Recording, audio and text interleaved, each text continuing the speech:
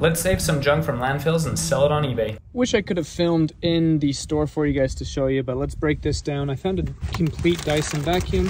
I took off the canister as well as the brush head. I'm gonna sell the canister for $30 plus shipping, and then the brush head $60 plus shipping. This speaker goes for about $25.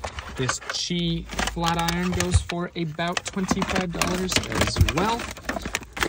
We also found this TaylorMade Jet Speed. You definitely want to be looking for TaylorMade and Ping and all that good stuff. This one sells for about 40 to 60. We'll definitely probably be closer to the 40 range. We have this Nerf football. A lot of you guys clown me for this one, but I buy these all the time for under $3 and sell them for $20 plus shipping.